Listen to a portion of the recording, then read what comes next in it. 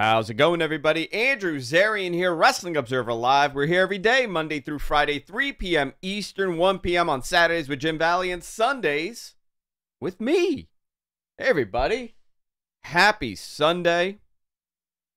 Happy AEW Revolution Sunday. Sting's last match in a few short hours here. The show's about to start in, I don't know, an hour or so here.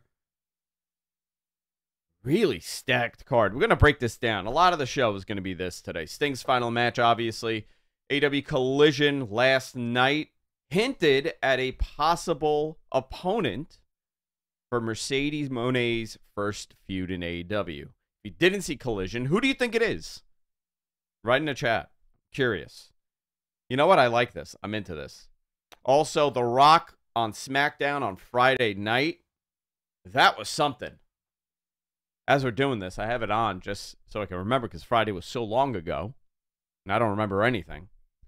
That segment from beginning to end was what, like 40 minutes?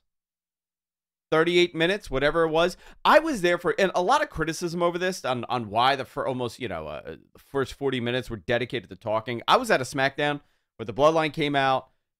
They did about 40 minutes, and the entire arena ate it up. Nobody criticized the thing. So we'll talk about that. Also, a lot of passings in the world of professional wrestling. Virgil passed away. Ole Anderson. Very different generation of athlete. Very different generation of professional wrestler. We'll take some time and talk about this, especially Ole. And how instrumental this man was to the world of professional wrestling. All this and a whole lot more here on an AEW Revolution episode of Wrestling Observer Live. Stay tuned. We'll be right back after this. Wrestling Observer Live here on Sports Byline Sunday edition. We got a pay-per-view coming up very shortly that could be considered one of the most important pay-per-views for this company. With Sting's retirement, the last show before Mercedes arrives, the last pay-per-view before Mercedes arrives, the last pay-per-view before Okada, potentially, and a whole lot of other things in this company. It is a transitionary year for AEW, and I want to take some time to talk about that. But I do want to talk about SmackDown. Also, I got a guest in the studio. Me. My daughter's here. Taylor's here hanging out for a couple minutes. So you're watching a pay-per-view tonight? Yes. Are you excited to watch the pay-per-view tonight? I know we're watching The Rock right now as we're doing the show. It's happening here. Taylor's going to be hanging out with me for a few minutes while we do this. That's a good shot. Let's get a wide shot of that. Let me see. Where's the wide shot? No? There it is. Look at that. It looks great. All right. Now we'll talk about professional wrestling. Bloodline segment. My kids went nuts for this. Taylor's here for this segment because she very much enjoyed watching SmackDown. It's interesting, right? The perspective of wrestling and how it changes as you get older and what you're into. You know, a lot of criticism. 42 minutes for this Bloodline segment. And I have to tell you, the amount of disenfranchised or casual or, you know, Twitter followers that only just watch the wrestling news, they don't really keep up with it. They were psyched for this. The amount of feedback that I got, listen, it speaks volumes, right? There's different levels of commitment and watching. There are people that watch the Mets only in the playoffs. There are people that only watch the Mets when they go to a couple games throughout the year. And there are a lot of people that watch the Mets every single game throughout the entire year. And they're committed to this because it's their franchise. Same thing goes for professional wrestling. 42 minutes. Roman Reigns comes out, does his Bloodline entrance. He comes out and starts speaking. He tried to get Glendale, there in Arizona, to acknowledge him. After the third time he tried to leave, but Paul Heyman told him that they had to wait for The Rock. You could see how annoyed Roman was by this. Dwayne comes out, just insults the fans. Calls the people of Phoenix something I'm not too sure I could say on the radio. There was also a sign that they were trying to censor where it said, "Die, Rocky, die." Did you see this, Matt? I did. I was perplexed with everybody else. I thought it was me. I thought it was my TV. I was like, what's going on? Why is it blacking out? My daughter And goes. then, My daughter yeah, goes. What's? I think the TV's broken during the segment, and she's like, "Oh my gosh, why does that sign want him to die?" Not to explain. I'm like, "Oh, it was like a thing. They chanted to him." But you know what's amazing? They obviously, the network didn't want this, or WWE didn't want it. Someone didn't want it, right? But that whole "Die Rocky Die" thing was perpetuated by the WWE. It wasn't. It wasn't really a chant. It wasn't something that really existed. My God, look at Dewey come out with that shirt, huh? You saw that shirt? That was something. that was a statement. I would wear that. He's playing that character, and he's playing that Hollywood rock character. That outfit is right up my my Miami Andrew Zarian in Miami collection that I'll be launching this fall. The Rock comes out, he insults people. They counter offered Cody's challenge here. Which, I think I've been pretty vocal. I'm not a fan of this tag match. I got yelled at, right, by a professional wrestler. And he said, I don't know why everybody's complaining that they got to work 2 nights. These guys work 2 nights regularly.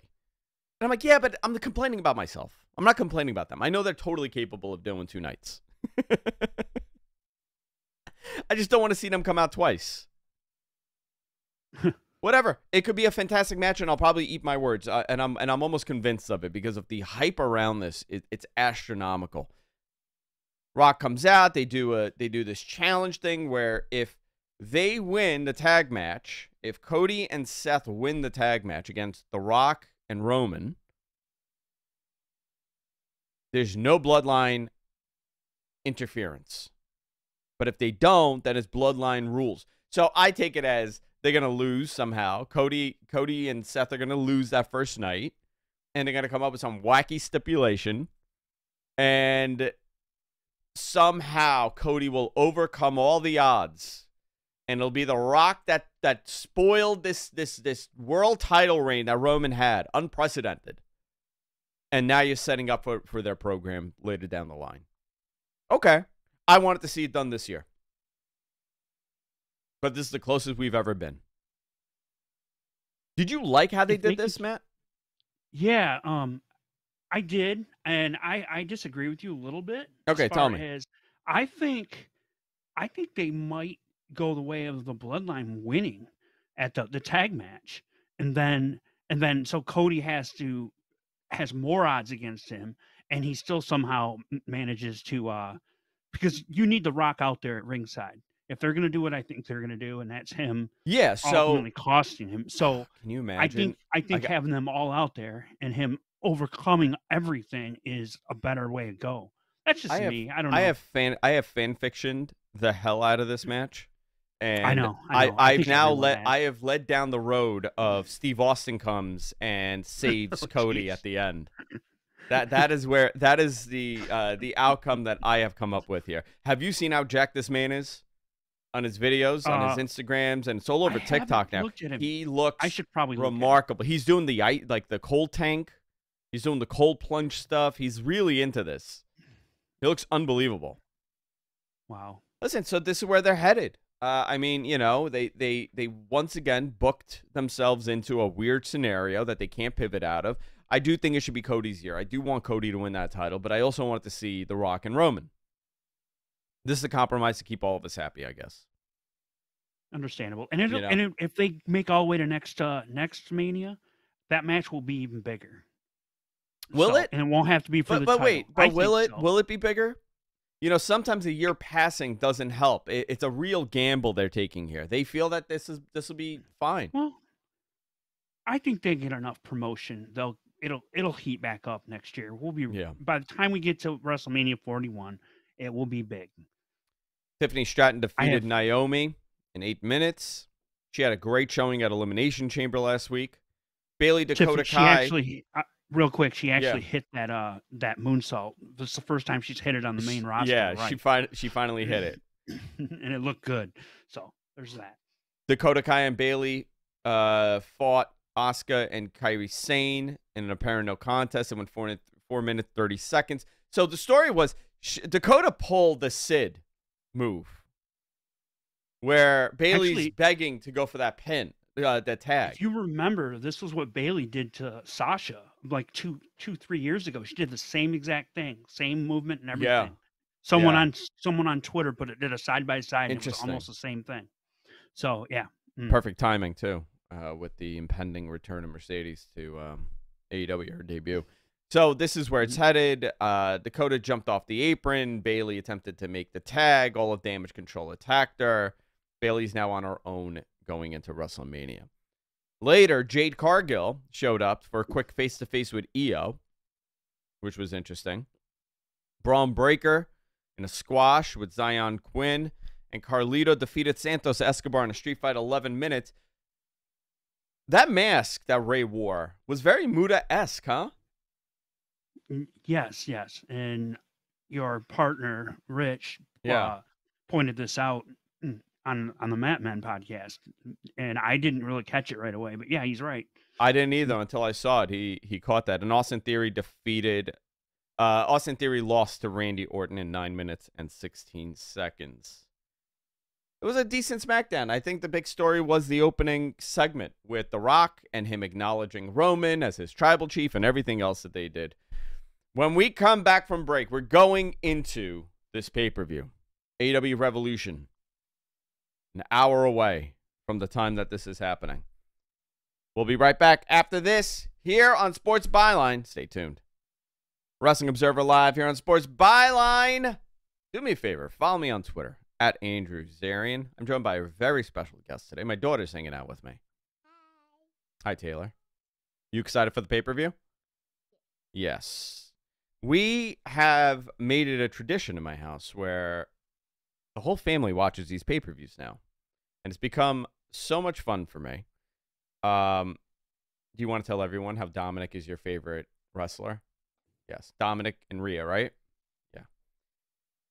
I have a great story. We did the meet and greet at WWE, which blessed that I could do this.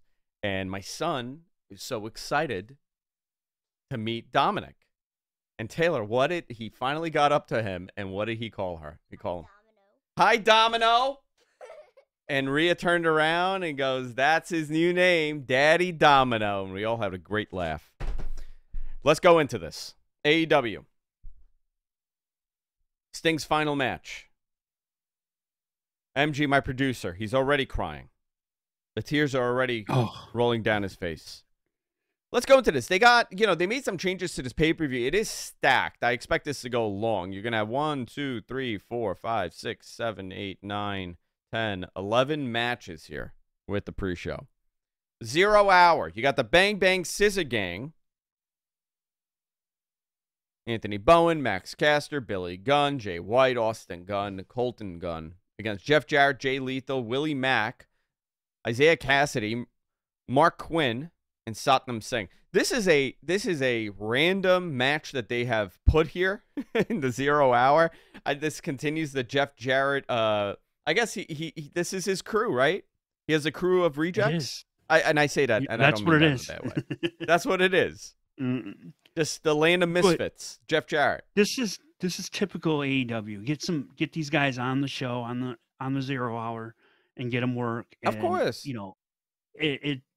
I don't mind this at all. This reminds me of how old pay-per-views used to be done. Yeah, so you put a nice 6-man or whatever it is to start it off. People get into it, and then you start the show.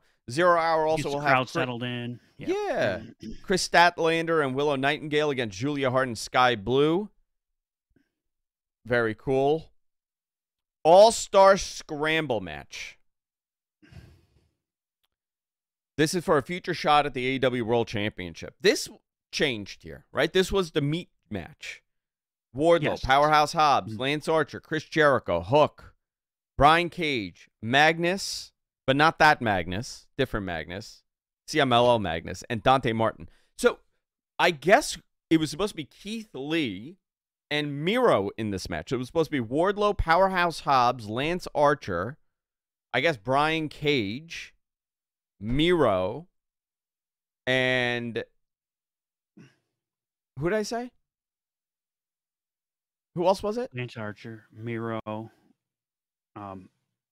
Brian Cage, Wardlow. I said somebody else. Keith Lee. There you go. Thank you. Oh. So my other producer in my other ear that doesn't have an ear. I thought it was interesting that they announced that, and then apparently nobody was ready, and it caused some confusion because Keith Lee's still hurt, and Miro apparently is hurt. He's been hurt since September. And I guess he only showed up for that final match at World's End for Andrade. Then he left again. I don't know. Who do you think takes this? Who should take it? I mean, it's really down to a couple people here. Yeah, based on Collision, I feel like it's going to be Wardlow. That's my opinion. It's either him. I guess it could be Jericho because that's who they highlighted on that promo last night. But it's either Power. I think it's going to be either Powerhouse Hobbs or Wardlow. I think it's something good for someone like Hobbs to have, and you could really have him, whoever wins that championship. Let's say it's Joe, right? Let's by default say Joe retains. That's a cool match to see. I don't know. We'll see. I find this interesting that this is the replacement. It has to be somebody that was gonna win that meat match, right? Yeah. I think it's the same person. So I'm gonna say either Hobbs or Wardlow. Jon Moxley and Claudio versus FTR. This is their return match. They had that match on Collision a couple of weeks ago that ended in a time limit draw. And it was a good match, but you could tell that they were obviously holding back a lot of things, and I don't expect them to do so here. Another great match. There's a lot of match of the nights here, okay? Major contenders for match of the night, and I'm not even in it, right? I've already announced this match, the Jon Moxley, Claudio, and FTR match. It's going to be solid.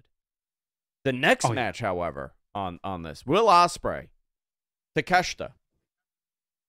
Part of the Don Callis family. They teased at some dissension amongst them on Dynamite. I said this on Mat Men, and I think it got taken totally out of context here, okay? Did you see that post that everybody started posting? That post where everybody started posting. Sharing about the next generation of AEW talent that's going to be highlighted? Yes. Okay. Everybody, I don't know why people took what I said as the end-all be-all with nobody else involved. I was talking about the future of this company and who they're looking to highlight more in the coming year. And there's a lot of names. There's a tremendous amount of names here. I just happen to name a few. That doesn't mean that MJF isn't going to be, in the mix on the top tier, or Omega when he returns, or Danielson. I was talking about that next generation of young talent that they are probably going to put emphasis on in this company. Did you see that at all? I was getting bombarded with messages about why them and no one else. Why you're going to tell me that MJF isn't getting a push, and I never said any of that. Yeah, you just picked a couple of names. I think there are guys like Takeshita is going to be one of them. I said Will Ospreay, Takeshita, Swerve, Hangman, Daniel Garcia, Orange Cassidy, and Okada when he returns. These are going to be obvious top names, and it's a very different top mix than we've seen previously. I'm not saying Daniel Garcia tomorrow, but you could obviously tell that they are planning something big with him. Swerve, we already know. Ospreay, we know. Takeshita, we know. But it's a very different group on that top level that they're trying to find that breakout star here. They already have a couple of them. It's a very different company. That was my point. My point was the top is no longer just going to be the Chris Jerichos, the Kenny Omegas, the Danielsons, and whoever else was interchangeable. Moxley. They are looking to revitalize this. And yeah, of course, those people that I mentioned earlier from the previous generation of AEW talent that was on the top will be in the mix. But you got the hottest talent in the business here. Between Ospreay, Takeshita, Swerve, Hangman, Garcia, Cassidy. And obviously Okada, one of the greatest wrestlers of all time. Yeah, this was not a... I was listing off conversations and names from conversations that I've had. It wasn't a end-all, be-all. But you look at this card. Will Ospreay, Takeshita. This is going to be quite possibly a match of the night here, if they want it to be. You also have TNT champion Christian against Daniel Garcia. You know, I don't Real like... quick. Yeah. Real quick, can we go back to the Ospreay match for just a second? Will Ospreay, I think the story here is going to be him breaking away from Don Callis, and I think they'll make him a babyface. That's just that has to be the story like here. New. Yeah, I got to tell you though, he comes off very natural as a heel, but I understand why you want to make him a babyface, especially now.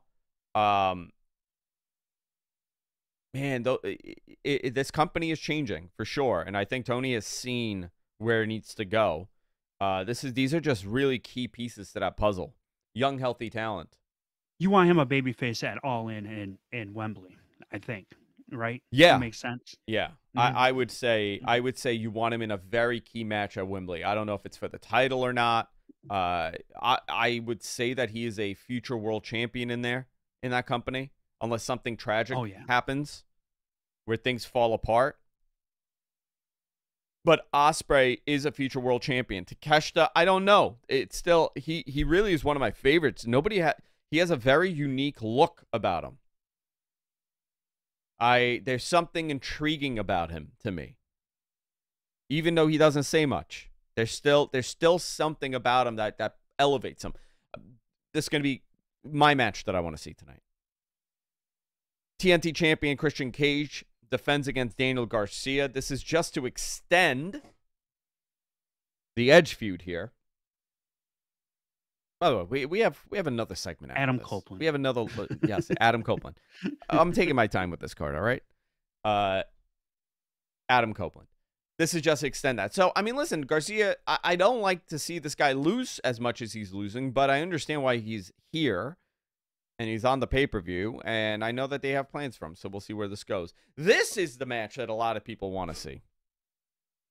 I'm going to talk about it in detail after the break because I'm very invested in this. AEW Continental Crown Champion Eddie Kingston defends against Bryan Danielson. This is a match that's been built up for a while now. This is the workers' title, I guess. If this is the workers' title, what's the international title? I guess every title's the other workers' title. The other workers' title. I mean, every title's the workers' title in this company. When we come back from break, we're going to break into this. We're going to talk more in detail about these two guys in this match and everything else happening on this card. Wrestling Observer Live here on Sports Byline. Stay tuned. We'll be right back. Wrestling Observer Live here on Sports Byline. Continuing our preview to AEW Revolution very soon. I think the pre-show started already. So we'll hurry up here. We were talking about Eddie Kingston and Bryan Danielson. And, man, you know, you got to, for all those detractors out there for this company, I don't know why, I get these, and I get these extremely, like, I want this company to go away. It's such a waste. A guy like Eddie Kingston is making a tremendous salary. You don't want to see that? You don't think these guys and women deserve a place to go outside of one company that's going to pay them a great salary and put them on national television and allow them to continue what they've been doing for 20 some odd years, like an Eddie Kingston? It's insane to me. Eddie defends the title against Bryan Danielson. This is going to be a very hard-hitting match. Who takes it? Taylor, Eddie Kingston or Bryan Danielson? Who wins the title? Pick one. No right or wrong answer here. Eddie Kingston or Bryan Danielson? Eddie Kingston. All right, that's your answer here. I'm putting my money on Eddie. AEW International Champion Orange Cassidy defends against Roderick Strong. This could be a sleeper. I want to see Roddy get that title. You know, Orange has done a great job with that international title. It was the All-Atlantic Championship. He lost it. He won it. He's had this thing for a while now. I would love to see Roderick Strong with it and see what he could do. It is, the presentation of Roderick Strong, I didn't really care for with the Adam Cole stuff. I still have no idea where this is going. It's all over the place. The devil, who's the devil, and then it went nowhere. I hope this is somewhat of a reset for this guy. And we get Roderick Strong in a very different position where he's back to being the worker. Don't you think they're just kind of in a holding pattern until Adam Cole gets cleared? I feel like this whole but you thing know is what? just I kinda got to tell you, slowed down. you think, that's a good question. Do you think the audience is going to care as much? Yeah. So remember the whole Bang Bang Gang, Scissor Gang thing was to combat this new Adam Cole alliance or his faction. So they said we got to get together, and now they're in a holding pattern too. Yeah. So Yeah, I don't love it. I don't. Again, I've been as you said that I'm trying to find a clip here that I cannot find. I don't know. It's not. I'm not loving it, but we'll see where it goes. I'm all for it. AEW Women's World Champion Toni Storm defends against Deonna Purrazzo. I'm looking forward to this actually. You know what? I hope they have a great match because Tony's been wrestling a very different style, and it's not translating as well as some people hoped. But the character's fantastic, so I'm curious what Deonna and her are going to do. Also, last night on Collision, did you guys catch that little hint from Serena? Did you catch it? I did. I caught it right away. I thought. What did Deeb say? I wonder how many. She said, "I'm the boss," or "I'm the final boss." I'm the final boss. And I'm the greatest. And she really, it's a subtle hint, and I don't know if that's where they're going, but I mean, it would be a great first feud to bring Mercedes in. I think that gets her on Collision to help maybe boost those ratings. Interesting. I think her. I want to see. Who else do you want to see with Mercedes? Oh, I think there's countless, man. Of course, Toni Storm. Her and Britt Baker is money, and I think you're gonna end up paying off her and Saraya thing. Her and Saraya get paid off. Yeah. There's gonna be a lot of these. There's a lot of interesting. Yeah. Yeah. Very interesting. Toni Storm, Deonna Purrazzo. I think Toni retains this in some weird, wacky ending. With Mariah May involved, I'm sure. For sure. And Dr. Luther or Mr. Luther or whatever they call him now, the Butler Luther. Just Luther. That guy's had a hell of a career, huh? Good to be friends with Chris Jericho. He was a deathmatch guy in FMW. It's great to see. And now was he FMW or was he Wing? FMW. I think it was FMW. Amazing. Now he's a manager. He's a butler now. Wrestling changes. You could become a Frankenstein monster, and then you could turn into a butler. It's great. Three-way match. AEW World Champion Samoa Joe defends against Swerve Strickland and Hangman Page. They did a great swerve, for lack of a better term, on Dynamite, where Hangman came out with the crutches, and he kind of bowed out of the match. Joe comes out, Swerve is out there, and Hangman attacks Swerve. Part of the story to me is going to be that I feel that they're going into, which they have. They've told that story a little bit. It's not about what Hangman wants. Hangman doesn't care about that world title. It's more about preventing Swerve from getting it. And that's really what it's coming off as. And I like that. That's a good story to tell. I feel like Swerve's time is coming as world champion. I don't think it's tonight, but I don't think it's tonight. Yeah. And I'm not giving you any inside info or anything like that. I would never ruin a pay-per-view on a pay-per-view night. But I just feel like, Joe could use this title a little bit longer. It's gonna mean more. Whoever takes it from him will mean more. And you got more story, right? You got Double or Nothing in May. You got that potential April pay-per-view. The rumored date is the end of April. A day after a national holiday. For some, right? That day's I think for Rob Van Dam, that's a national holiday. That's a rumored story here, right? That we're seeing. I think Double or Nothing would be a great moment. I think All In would be a great moment. I think All Out would be a great moment. You know, if Swerve is getting the title, then you could do it big. I don't like a rush story here, but this is interesting. You know, the story with Hangman is going to continue. Joe, great, we're looking world champion. Let's see where this goes. Who do you think takes this? You think Joe takes it? I think Joe retains, yes. Okay. Especially since it's not going to be the main event.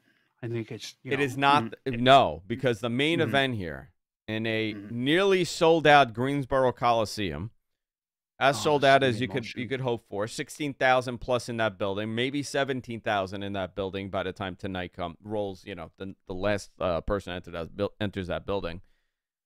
You got the AEW Tag Team Champions, Sting and Darby Allin, for Sting's final match, his retirement match against the Young Bucks. You know, just from beginning to end, I'm curious how this happened. Obviously, Sting wanted the Bucks. Sting is not going to do a singles. Some people thought that it maybe could be a world championship for Sting's last match. People wanted it to be a singles match or somebody from his past that was his opponent, but those guys are not there anymore. Those guys don't exist as much, especially in this capacity, to do a main event match.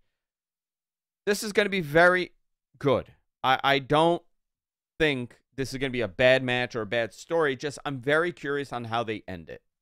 Do we get an uplifting final moment with Sting holding that tag title and he retires it on Dynamite and he leaves and they do a tournament? Do they do a schmaz? Do they bring people out from Sting's past? Again, I don't know who would be available to do that. I know they've talked about Magnum TA and others. There's going to be some people there. Now, I'm sure there will be some people there. There's going to be a big celebration in the ring after, I would have to think. I don't know, but how do you think they should end this? Should Sting and Darby retain, or do you do the tradition and you pass it along to the next guy? I personally, for me, the way I would do it is I would have him retain in some sort of dramatic way. They lay it down. They relinquish the title, and then on Dynamite this week, they can do a qualifier. So whoever wins the FTR, Claudio, and Moxley match is one opponent, and then they do a qualifier on Wednesday, and then at the Big Business show the following week, they have the tag title match to retain for a new title. That's how I would do it. I don't know if that's right, but that's fine. I'm okay with it. I'm going into this with very little expectation. I don't like creating this like this is how it should go and then being disappointed. I think it's really important to just let these things play out sometimes, and that's what I'm doing. However, you know, if there was ever a great example on something AEW was able to do where other wrestling promotions have not been able to do, and that's not ruin the freaking legacy of top older talent. WWE, I don't know why they have this inability to ever do right. Right? What? I guess it's a Vince thing. Yeah, he wanted to rib everybody and humiliate them to a certain extent. And I don't think Tony has any intention of doing anything like that. Do you know, I'm going to give you one name, okay? Kurt Angle. Kurt Angle's final run in that company. You took this guy, you told everybody he's one of the greatest talents you've ever had. Even outside of your company, you've respected this. He shows up and he's losing everywhere and he's goofy. And I get that he's not as mobile, but you know what? You do your best to protect that guy. Hogan was the only one, really, that they protected like that. There was some iffy stuff in there, but yeah, you're right. You know, Hogan they protected. Flair, they made him do all these ridiculous things that made him senile. They bring back these legends. They're in these backstage segments. They're doing the Tutti Frutti, and they're acting senile. While they downright humiliated Mark Henry on the way out. Remember that? Yeah. The Big Show, they made him cry every week. Dusty, they brought Dusty out. They had him, emasculated by Stephanie McMahon. It is so bizarre how they do it. But in AEW, you know, every one of these older names that they've brought back, even for just like one-off matches or whatever they're doing, it's been with tremendous respect. Rob Van Dam is a great example of this. He's having a blast doing this. They've brought, Sting, one of the best final runs that you could ever imagine. They treated him as a special attraction. He never lost. He did, bare minimum. They treat him like, listen, he's a 60-something-year-old guy. We understand the value in him. And we're gonna have him look as good as possible, not a weak, frail man. Correct. And at the end of the day, guess what? It's all make-believe anyway. Why not have that as the send-off? Why not make him into this special attraction and this larger-than-life person? I love how they booked this man, and this is coming from someone that grew up on the East Coast, on the Northeast. Sting was not the man for you. That WCW run, the only reason why I ever got to experience it the way that I did is because I had a grandmother that loved WCW. For a lot of other people, that was their Hulk Hogan. That was their Ultimate Warrior. And for me, that was who I grew for up you, with. that's who you grew up with. Mm-hmm. And I think it's amazing that we are finally getting a proper send-off here. No matter what they do tonight, this will be a very memorable night, and it shows you how important Sting was to professional wrestling. Because in a cold period for AEW, they were able to sell 16,000 plus in the Greensboro Coliseum, a building that generally has not done well for them. Or WWE. It's a hard building to fill at this point. Let's all enjoy this tonight. When we come back, we're still got to talk about a couple little things here on Wrestling Observer Live. But let's enjoy this tonight. Wrestling Observer Live here on Sports Byline. Wrestling Observer Live here on Sports Byline. Final few minutes of the show. I didn't touch on this, and I'm going to talk about a couple Sting moments, but the Tony Khan media call backed up exactly what I had reported a year ago. Tony said that he sees him running about 9 to 10 pay-per-views per year in addition to the 3 Ring of Honor is running. So what does that bring you up to? 12. MG, you could do the math. He also expects a huge increase in media rights deals in 2025. Moving them from startup status to established. The meat match was pulled because of injuries to Miro and Keith Lee. He teased something exciting for the fans at the show in Atlanta, March 6th. The new set's coming. The tunnels are back, baby. I saw it. Looks great. Concept Sting is always welcome to AEW and hopes to be involved with the company after this. Talking about Sting, we got about a minute here. Top moments in Sting's career. I want the chat room to just rapid fire them right now. MG, what was yours? Well, when he first came in, he was in Mid-South, and I remember him with the Hot Stuff International, and he was a heel, and that was his only heel run, and then he became awesome in WCW. Of course, the rappelling out of the helicopter in Club Labella is something that was something seeing too. Live. And I was like, is he going to die? I got to tell you, my first memory of Sting, real memory of Sting, was him and Flair. Probably 89-ish. His feud with Rick Rude, his feud with Vader. My introduction to Mick Foley. My introduction to Mick Foley is through Sting. Him and Cactus Jack on WCW. A lot of great memories. It's an end of an era. A lot of us are of the age that we remember Sting as a kid, and I think it's great that we get to experience this in a few short hours to see his final match live on pay-per-view in front of a nearly sold-out crowd. We'll see y'all next time. Wrestling Observer Live. Take care.